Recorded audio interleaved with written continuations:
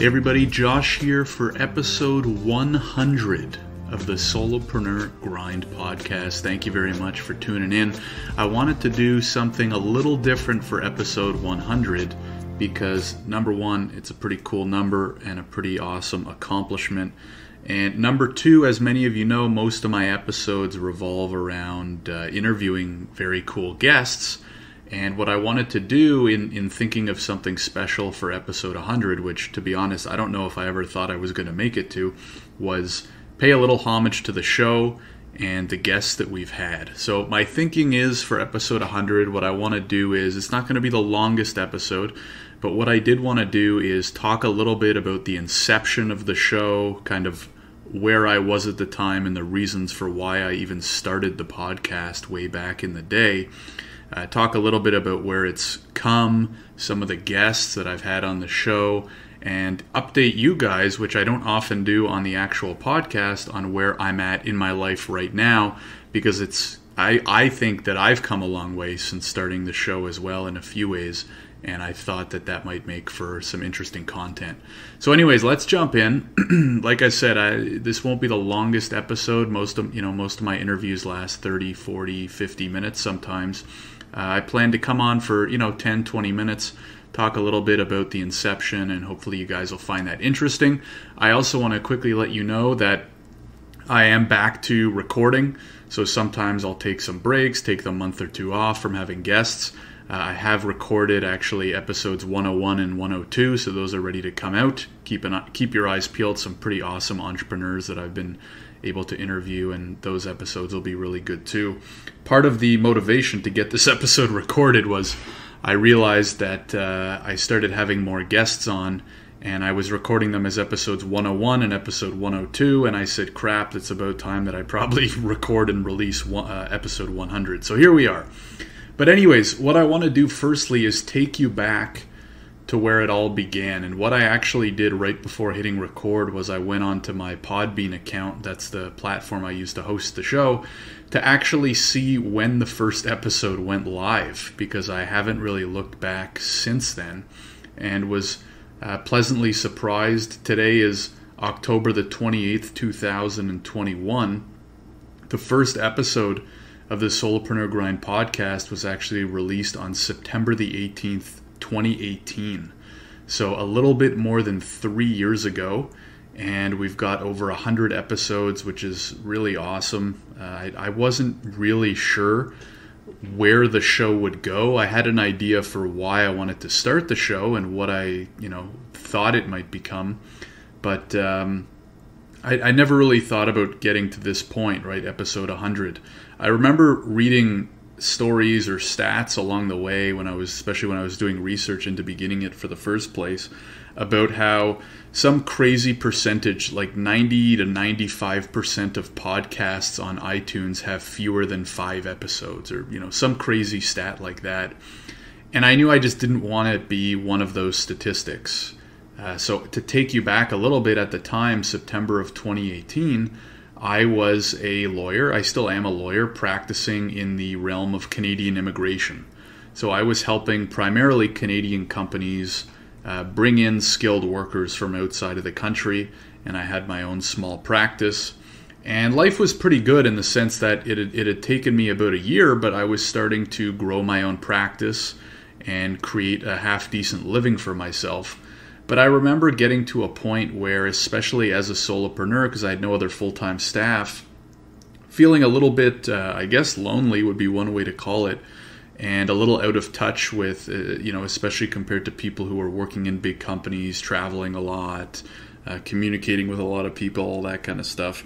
And I just remember thinking that I needed some sort of other outlet where I could talk with, communicate with, build relationships with other entrepreneurs, solopreneurs, etc., etc. And I was a big consumer of content in the sense that I love listening to podcasts too. But what I found was a lot of the shows, the kind of entrepreneurial shows I was listening to, it was mostly just famous people interviewing famous people about how they got famous, or, not necessarily famous, but, overly wealthy, overly successful. And what I wanted to do was just chat with other people like me that had figured out ways to earn a good living for themselves. Maybe they weren't billionaires, maybe they weren't millionaires, but maybe they were able to start their own business or work for themselves and earn a good living. And I wanted to hear about their stories too.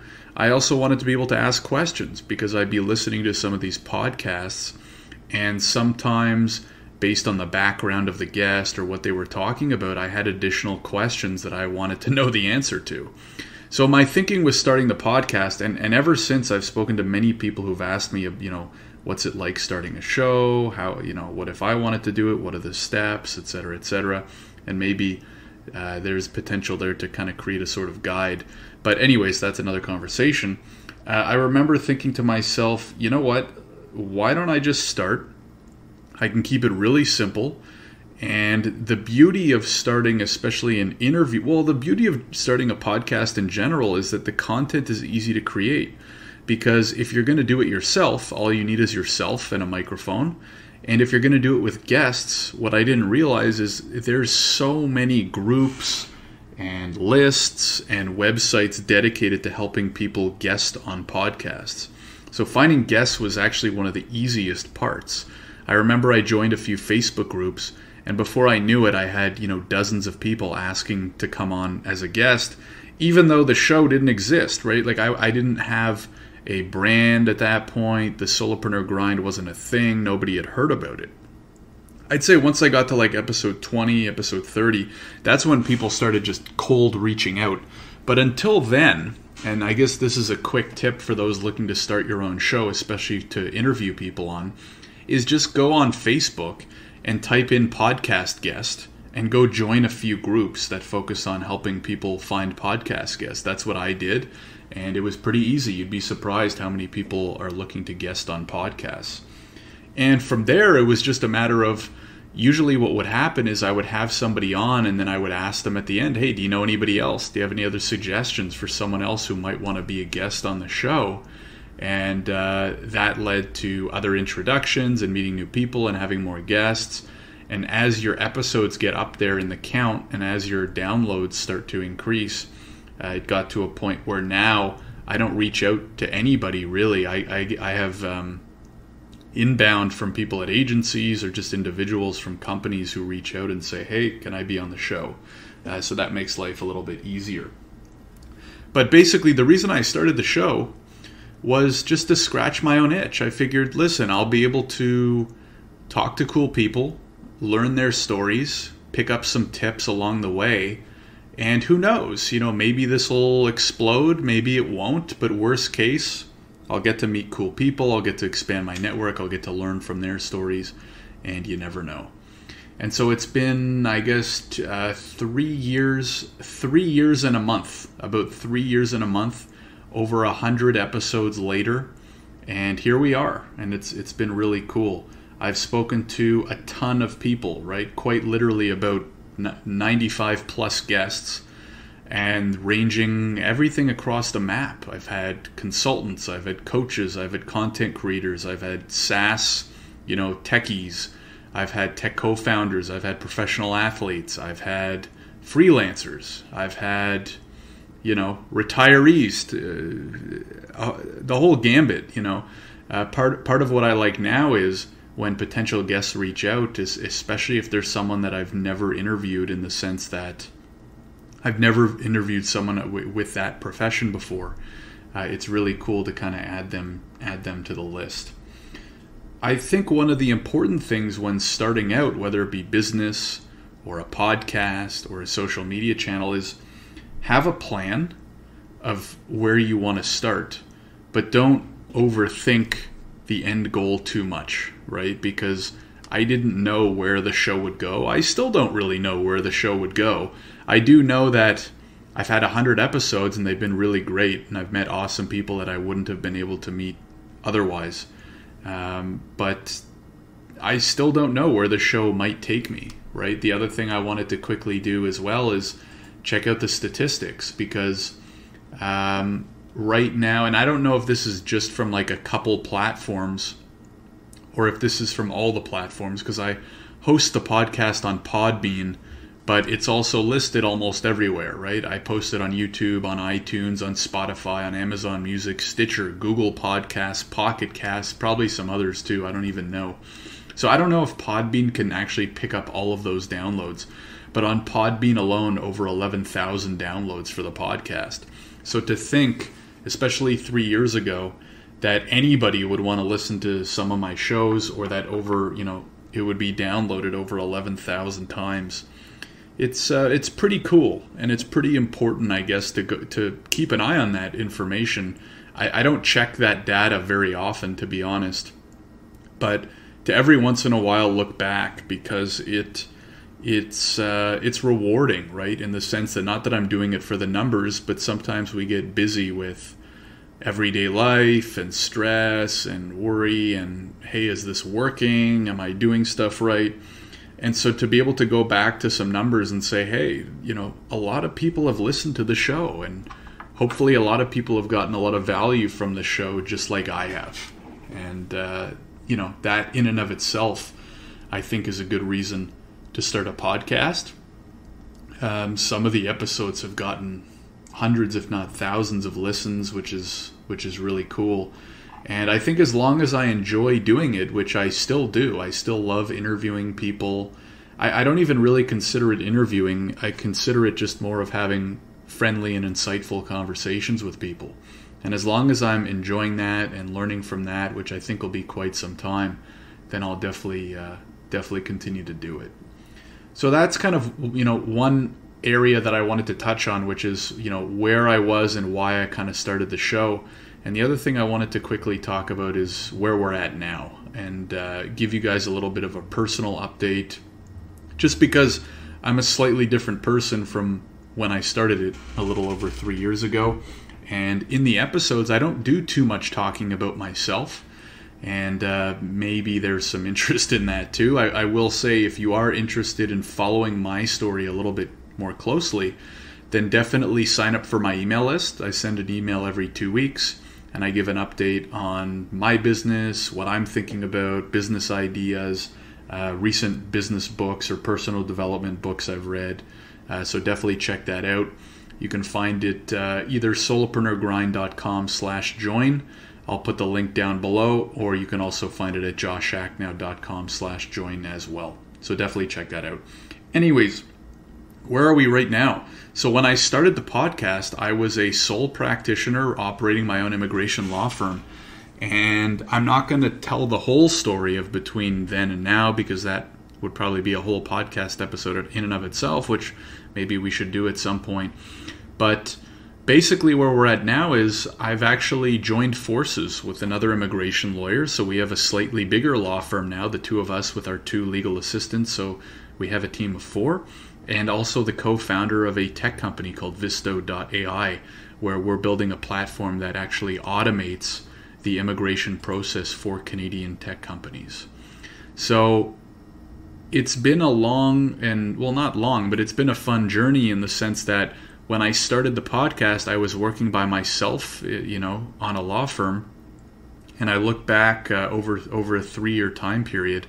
And since then, we've, expanded and partnered to grow the firm, and things are going really well for the firm right now, as well as where I'm most focused on is our tech company that we just completed a pre-seed fundraise for, which is super exciting.